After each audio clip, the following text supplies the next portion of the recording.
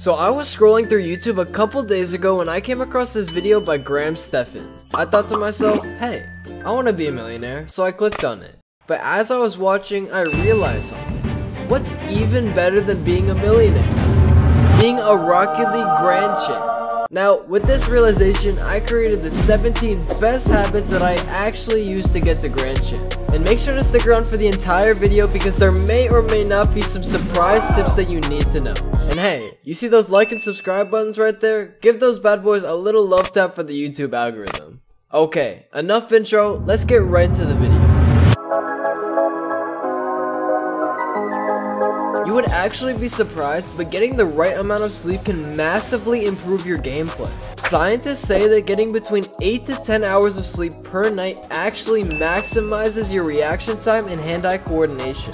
When you're sleep deprived, your performance becomes sluggish and you actually play worse. I tend to struggle a lot with this, and when I actually get a good night's sleep, I notice that my gameplay improves dramatically, and I get a lot less tilted when my teammates literally throw. Like, how can you be so... As you can see, I didn't get a lot of sleep last night, but you get the idea. In order to really improve, you want to maximize your ability to play, which can only be done when you are sleeping well. Look, you're not gonna know what you're doing wrong unless you see people doing the right thing. It's pretty easy to fall into the mindset that your teammate is doing everything wrong, and that you're literally the best player to ever exist, and it's just your teammates that keep you in plat 2. Oftentimes, you can't notice your own mistakes, so watching players who are better than you allows you to see what they're doing that you aren't, which will massively help your improvement. Now, I'm not saying that gold should watch RLCS to learn how to improve. The difference in gameplay is just so massive that it's almost a completely different game. Obviously, you can still pick up some tips to improve, but realistically, you should aim to find a creator you enjoy that is 1 to 2 ranks higher than you. Hand in hand with watching people who are better than you, you should get into the habit of watching your own replays. Now, I personally hated the idea at first because I thought it was super boring and I would just simply rather play than watch replays. However, when I finally got into it, I realized something extraordinary.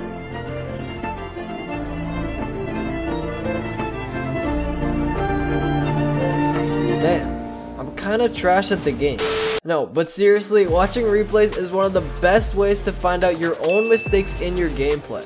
In-game, it's super hard to have an objective viewpoint of what you're doing wrong in the moment, because bad habits you formed over your career are hardwired into your brain. Watching your replays removes yourself from the in-game environment, and you can actually see that maybe it isn't just your teammate that throws, and you are probably just as trash as they are. This is honestly not really talked about that much in the Rocket League community, but I found that it's actually a huge part in your gameplay. Finding the right card design can significantly boost your focus and engagement in the game. Using a design you feel most comfortable with allows you to only focus on your gameplay and skill, instead of getting distracted by the amenities of your card. I can't tell you how many golds, plats, and diamonds I see rocking the most flashy and animated cars I've ever seen, to the point it lags out their game. There is a reason that higher level players tend to have simpler car designs and less flashy amenities. It's not just because it looks clean, although it does look clean as hell, but it's because it allows less distraction from your actual gameplay and puts more focus on your skills with the ball rather than the looks of your car. Remember, beauty comes from within, not from forest green heat wave with forest green zombas and the matching halo drip. Literally, if I could tell you to train only one mechanic for the rest of your Rocket League career, it would be to train shooting. The reason players like Ocalid, #1 ones player in the world, and First Killer, arguably the best pro player in RLCS, dominate in almost every single game they play, is because they have a complete mastery over shooting. They understand exactly how to hit the ball with the utmost power every time they make contact, and they place it exactly where it needs to go every single time. Now, back when I was around Champ 1, I barely trained shooting. I just kinda did whatever, and I just air dribbled a bunch in free play. I mean, it was kind of a vibe, not gonna lie, but it just didn't help me rank up. It was only when I discovered the benefits of training shooting that I really found improvement in my gameplay. Casual matches are pretty fun, right? I mean, you can play without worrying about your rank in losing games. Well, this could actually be a main reason why you aren't improving. Playing too many casual matches will put you in the stagnation mindset, where you don't focus on improvement and instead focus on hitting cool shots. In casuals, you usually don't match up against people at your skill level, and people in casual matches just don't try as hard. This makes it super hard to improve and translate your casual match skill into your ranked matches. Once you start queuing ranked matches instead of casual, you will notice a much quicker improvement in your gameplay. Your rank honestly doesn't really mean that much. It's literally just a picture on the screen. One really bad habit I had formed was being scared to play ranked because I was afraid of deranking and feeling like I was trash. This is a terrible mindset to have because you end up caring more about your rank than improving and finding out the areas you need to improve. I have found that focusing on improvement rather than focusing on a specific rank will actually help you rank up faster in the long run. You'll find that you actually become less tilted after each game because you're not focusing on trying to win every game to rank up and instead focusing on improvement in your own gameplay. If you form the habit of focusing on improvement first, ranking up will come naturally and much faster than trying to focus solely on ranking up.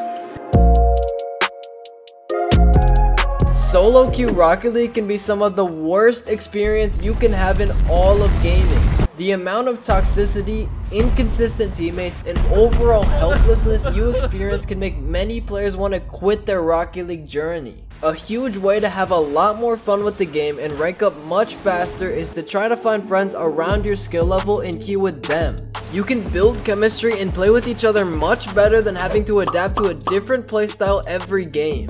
This will allow you to rank up much faster and be a lot less tilted after playing. Now, I know this isn't really an option for a lot of players, but there are plenty of ways to find people to play with. You can join the official Rocket League server, the Rocket League Reddit, or even join my Discord to find friends to play with. The options are endless. For 99.9% of goals scored on you, there is always something you could have done better to stop it. Obviously, some goals are just completely out of your control, but in most cases, it is always partly your fault. Stop blaming your teammates when you get scored on. It literally helps nobody, and all you're doing is just making yourself feel better when you lose your ranked games. When you start blaming yourself for getting scored on, you really start to notice the bad habits that you formed in your gameplay, and it better helps you realize where your inconsistencies lie. Don't fall into the same old habit of logging into Rocket League, practicing air dribbles for 10 minutes, and then hopping into ranked. This is not training. This is just AFK branding and hoping for the best. Trust me, I did this too, and I still do this sometimes, to be honest. For each training session, you should load in with a specific goal in mind. This could be to improve shooting, aerials, saves, or even car control. No matter the mechanic, you must have focus and an actual goal while you train. Otherwise, you'll just end up practicing the same mechanics you've been practicing for 3 seasons and you won't rank up.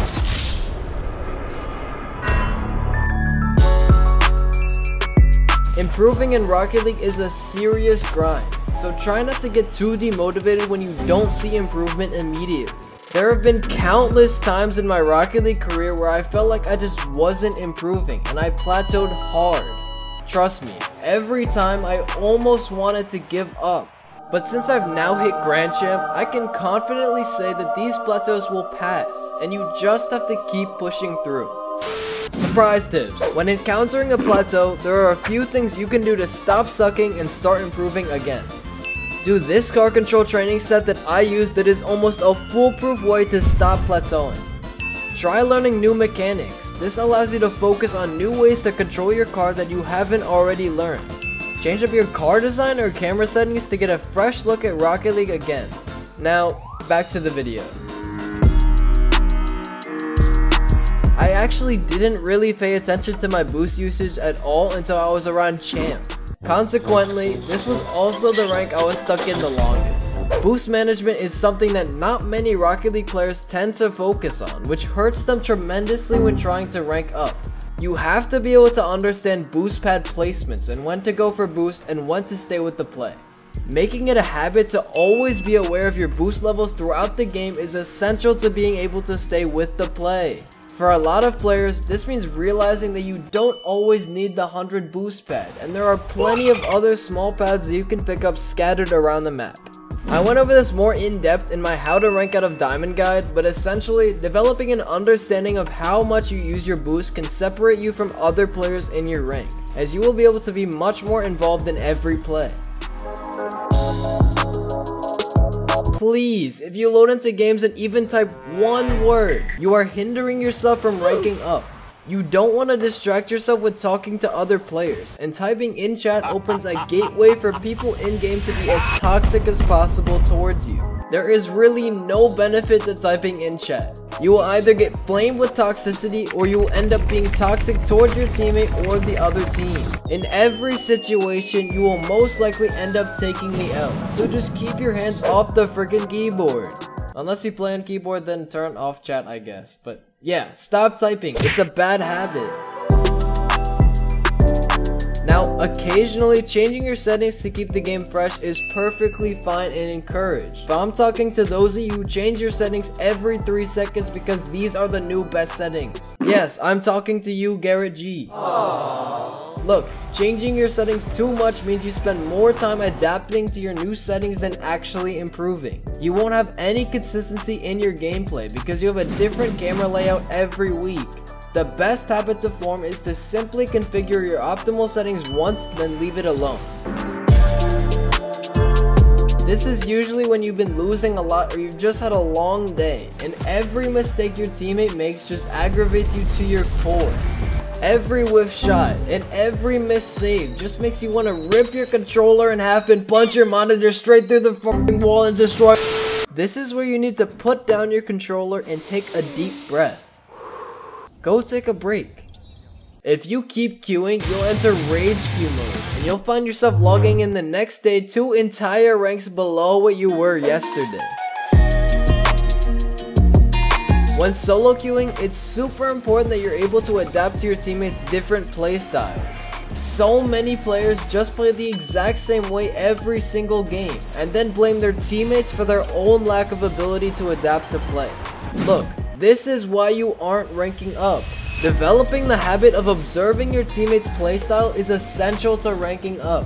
For example, if you notice that your teammate is a little ball chasey, that means you should play more defensively and let your teammate pressure the ball. If your teammate happens to be playing really defensively, that means your job is to now pressure the ball and attack. Really, you can win so many games just by simply adapting to a slightly different playstyle. This is one of the most important habits to get down. You simply cannot try and learn everything at the same time. Splitting up your focus across learning too many different new mechanics, techniques, and habits will cause you to suck at all of them at once. Throughout my Rocket League journey, I've realized that focusing on one specific mechanic to improve upon is much more beneficial than trying to improve my overall gameplay. This is because you aren't really able to focus on improvement in every single aspect of your gameplay, and you'll end up getting distracted with too many different mechanics and just not improving at any of them. Now, using the habits previously listed, such as watching your own replays, you can discover a specific aspect of your gameplay that you need to improve, and focus on improving that aspect solely. As you do this more often, you'll notice that your overall gameplay will improve, as you're improving each skill one by one, adding up to create the most cracked version of yourself. Now, these habits are by no means everything I did to get to Grand Champ, but they're an awesome overview on the right steps to improve your Rocket League gameplay. Look, if I could do it, you can too. Trust me. Thank you guys for sticking around to the end, and drop a like and subscribe if you want to support my channel. Thank you guys so much for watching. Love y'all.